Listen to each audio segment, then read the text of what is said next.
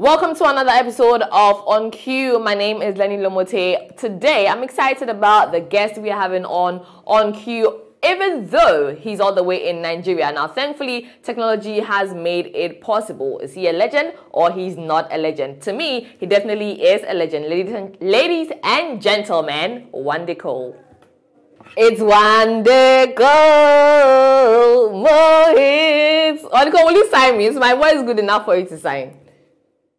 Yes. Don't lie to me, because when I sing, people laugh. No, I'm not lying. I love your voice. Oh, please, Black Diamond. I will, contact you so that I will see how I can start. I may have a lot to learn. But yeah. Thanks for joining. Yes, definitely. I agree with you on that. Thanks for joining the conversation this morning. I really appreciate it. Well, it's afternoon in Nigeria. Nigeria is an hour ahead of Ghana, so it's still morning here. So pardon me if I keep saying morning, even though for your reality is afternoon. Good morning in Ghana. Good morning. Good afternoon in Nigeria. In Nigeria, yes, definitely. We are on the same page now. Now, it's been 15 years since your song Bumper to Bumper. I mean, largely that's how some Ghanaians... Has it been 15 years? Yes, it's been. When did you release Bumper to Bumper? No, I feel old. As soon as you said 15 years. Right. Yeah, so that's how Ghanaians got to know you. Now, looking down 15 years, how has your Ghanaian audience accepted you, with all of your other releases? I mean, when I first, in 2010, I remember that I was the African Artist of the Year in Ghana at the time. So, and then I know MTV Base took me to Ghana for Road to Mama, and then I met R2Bs, and then I collaborated with them. And then, on Kiss Your Hand. Since then, yes, on Kiss Your Hand. Since then, Ghana has been my family. Ghana has been like my other mother. You feel me? Like, so when I'm out there, people like really, and since then, through R2Bs, the likes of Whiskey, it's just been a family between all of us. And since then, I've still been here, Nice. Now, take us back 15 years. What have been some of, the major changes or breakthroughs that have happened in Wande Coal's life? I mean, when we started, it was about Africa. It was about, living our dreams to become great for ourselves and, put Africa on the map. That was the dream. At that time, for us, we were before our time. We came before our time. The likes of me, R2Bs, the legends that came before me, But right now, I'm so happy that music is now global. Like, everybody listens to, like, Afrobeats. It's just so funny that, the world has changed. Yeah. And now music is one, regardless of where you're from, as long as the sound is good. Anywhere from Africa, the sound is good, We all one, Did you... That's what... No, you go. Yeah? You go. And that's what, I see that has changed over the time. Did you foresee this happening where music or Afrobeat or African music breaks boundaries beyond Africa? Did you see this coming? Yes, I mean, I always saw this coming, to be honest. Yeah, because, at the time that I started, first of all, it was reggae. It was reggae music, and then, my own dream was to see us in the international scene. That was my dream, and then we're here now. It can only be better. It can only be better, definitely. That will lead me into asking, Nigerian music has seen, 2 decades of different eras, right? We have different eras or different phases, right? Which era or which phase would you say you belong to and or has given you that limelight? I feel like I'm old school and new school. Okay, now let's get into that. Yes. I mean, Old school in the sense of, I came at my young age, where, I was looking up to the likes of Two-Face, P-Square, the international guys and now I feel like, to be able to collaborate with the new guys, the new artists, like, it makes me feel happy. Like Victini, Buju, I still feel young, and I'm young at heart. The music is young at heart. Music has no boundaries, has no age limit. It's just good music, and as long as you have the headspace to be around that era and this era, that's it's a good thing. I also At least for me, understand. it's a good thing. Yeah, right. I also understand that a lot of adaptation and change will go into this, right? You have to be willing and ready to be dynamic, to be able to change with the times and to still stay relevant, right? Can you share with us what some I said, what some of your strategies have been over the years that you have been front, center, and relevant? What have the strategies been to still be Wande Coal? I mean, like I said, first of all, it's the headspace. It's where you are at the moment. If you always want to evolve your sound, like me, the reason why I'm still here is because I always want to be better than my last. It's because I'm always persistent and consistent. I want to be out there. This is what I came to do. Like, this is my calling. This is my job. So music for me is never going to stop because, music never stops. Music never stops, is forever. Okay. You know what I mean? So the more you push yourself to the limit and say, you know what, I want to be able to show these people that I could do something new that, is fresh in their ear and it sounds nice and they can dance and they can feel good. That's how I always feel every time I'm in the studio. And I feel like that's how everybody should be. Right. Now, with what you've said, I now totally understand how you're still on your grind, right? From MoHits to Maven and then now Empire. How did Tina Davis get you onto Empire when that happened in 2020? I think I was in America. I got the call. First of all, they sent like representatives to Nigeria. I was just like, you know what? Okay. But she was very like she believed in me. That's the one thing. She believed in me. She pushed me. And she just said, you know what? I believe that you're the Godfather, right? And and every time she told me I was a Godfather, I was just like, all right, cool. So I had to play the role, and it's a good look. That's why I'm here. Right, right. Let them know. Let them know. That is a title of one of the songs of your forthcoming Legend or No Legend album, right? I want you to just lead me into talking about the creative process, the ideation of Let Them Know. I also noticed, I'll get to that, but I noticed that you stated emphatically that all songs written by you. But we'll get to that. Let's first talk about Let Them Know, and then we'll get to talking about all of the other songs as well. I mean, okay. Shout out to Kel P. Okay. Kel P is a very multi-talented producer, extraordinaire / singer. I've been working with Kel P for a while, and then one day I think we booked a session somewhere in VI, and then I just walked in and I heard the beat, and I was just like, you know what, what's the title of this song going to be?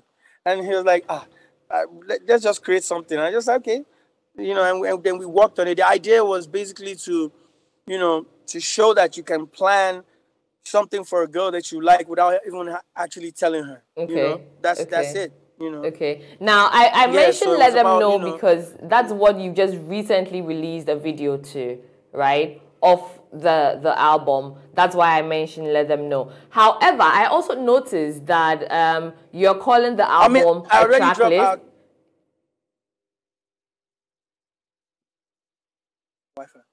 Hello?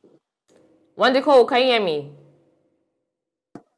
Yeah, I can hear you now. Okay, so I was saying that I noticed that Let Them Know is what you recently released, right? Is why I wanted us to have a conversation on that. Yeah. But also, I realized that you're calling the album a track list.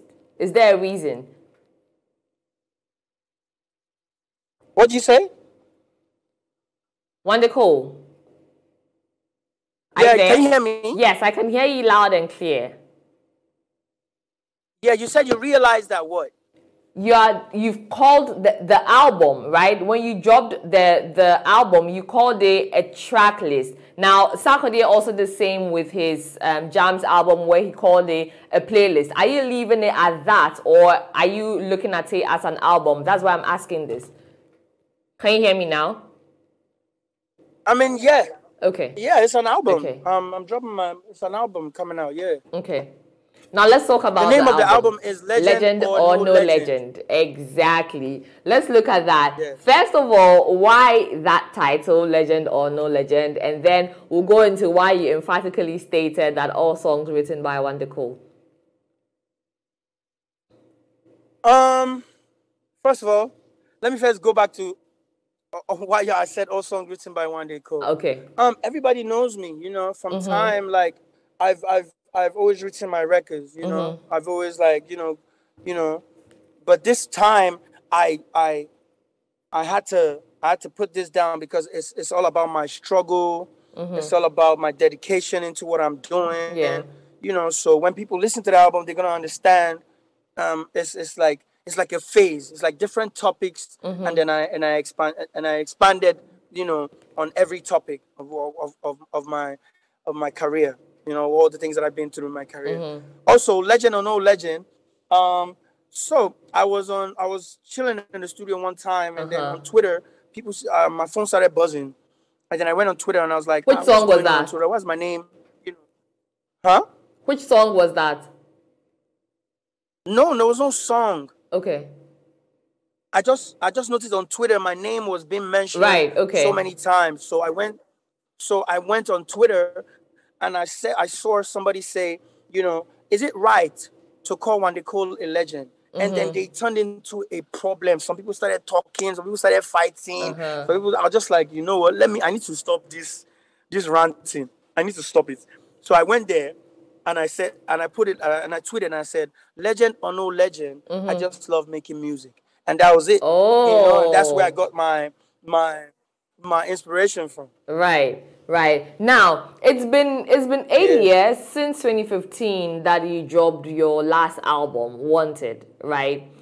On this journey, have you still been at it? I mean, I want to also put myself in the shoes of those who were arguing. Now, mind you that some people, even outside of Africa, just make music once or twice, and we still refer to them as legends, right? I am going to refer to you as a legend, no doubt, no cap, right? But 8 years in between Wanted, your last album in 2015, and Legend or No Legend now. What has kept you going in these 8 years? And how have you handled it? I mean, since 2015, I've been dropping bangers. Every single is a banger. Like I dropped Iskaba after my album. I dropped My Woman. I'm sure everybody knows that. Yeah. After that, I dropped Somiso. Somiso. I've been dropping singles since then. Somiso, and then during the Corona time, I dropped Again. Again was global. Like everybody needs to understand that's it. You know, and that Corona time was even and then 2021 I came will come my way. So, you know, I've been in there regardless. You know, and you know, for that time, I was using that time to work on the album, and you know, everything good takes time. You know, I agree. So in between those 8 years, I've been dropping these bangers, and then now I'm dropping my album. Okay. Now, are there any people that you'd want to name drop, popular or not? People in your close-knit circle who you'd want to mention as inspiration for also, you know, putting out this album now that it's ready? I mean, my whole team, Empire, definitely, the Black Diamond team, you know, because, you know, it takes a lot for people to believe you, you know, even after a long period of time. Shout out to everybody on the album, T-Pain, Olamide, Wizkid, Fireboy. Shout out to all the producers, Kel P, Dooney, K-Dreams, Bruno, who's that? Hold up, I don't want to miss no name.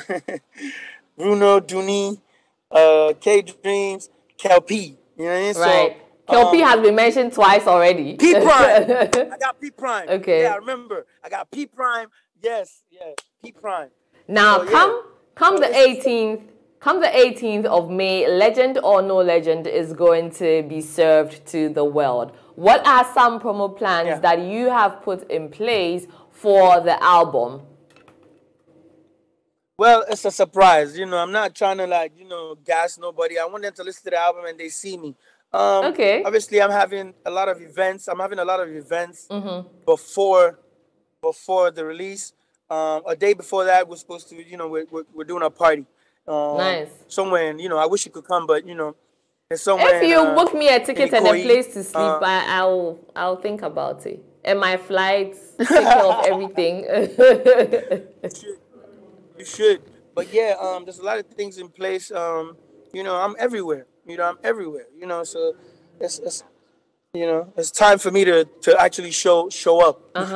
Show up and show out, which you are already showing us that you are ready to do and do harder, right, in 2023. So share with us some plans of what you want to do in 2023. Are we looking at a tour, a Wande Coal tour? Is that also in your plans? Let's talk.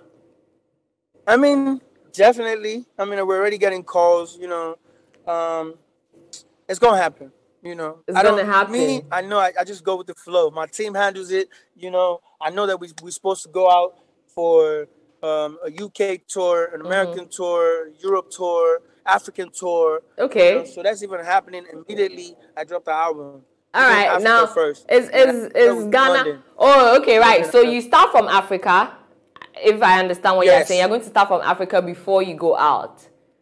That's nice. Exactly. That's nice. So I'm just going to assume that Ghana is definitely part of your list of African countries. Yes. Come. I mean, it will be nostalgic having to see you and R2Bs, get on stage and perform Kiss Your Hand again, because Kiss Your Hand is still a banger. When it plays, you can't say you're not going to dance or sing to it. So I don't know who doesn't know the lyrics to Kiss Your Hand. I don't know who doesn't know the lyrics to Kiss Your Hand. Yes. So outside the tour, what else are you looking forward to for the year? I mean, I'm headlining my own. I'm headlining my own concerts. When will that be? Sometime in December. Okay, in Nigeria, I guess. Okay. Yes, in Nigeria. Okay. Yeah. So that's major. And aside from that, I'm still I'm immediately going to work on the next album.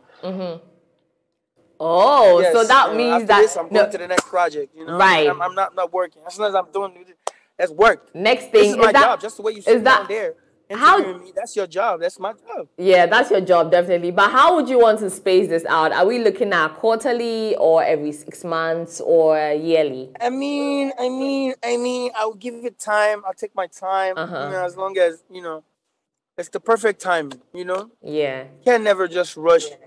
Things. That you want people to like. You can't just rush it, You have to take your time. Right. Now, before I let you off, I appreciate the conversation, but just let me into your thoughts on what Nigeria's music space and music scene is like at this particular moment. I mean, I think it's upgraded. It's not the same system that we used to work back then. Now, music is a lot of things combined. Back then we just wanted to be popular. Now it's about be popular and still brand yourself, right? Market yourself, push yourself, promote yourself. That's what I've noticed from that time to this time. A lot of people have a lot of it's more like a company before you come out. You must have a solid team, solid lawyers. Everything has to be packaged well. Yeah. So I love it right now because now we global and it's never gonna stop because there are new talents coming every single day.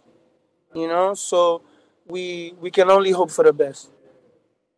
We can only hope for the best, definitely, and fingers crossed. We await the 18th of May where we get to digest Wande Coal's Legend or No Legend album. It's been 8 years. I'm sure that you are looking forward to it and are excited as much as he has been excited creating this body of work and gifting it to the world. Wande Coal, thank you so much. Thank you so much for taking time out to have this conversation with me. I really appreciate it, and I'll see you when you come to Ghana. Thank you. Have a good day. Thank you, ma'am. You too.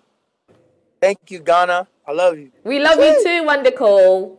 All right, guys, so that was On Cue with Wande Coal, legendary. I mean, let's look back 15 years down. How old was I? Do you want to know? Well, I was really young then, and so having to have this conversation with Wande Coal is actually great. Really, really great. I hope you enjoyed it, and I'm definitely looking forward to when next Wande Coal comes to Ghana. I wasn't joking about that R2B's performance. We need it, we need it, we need it. Thank you. My name is Lerny Lomotey. This has been On Cue. I'll catch you on the next one.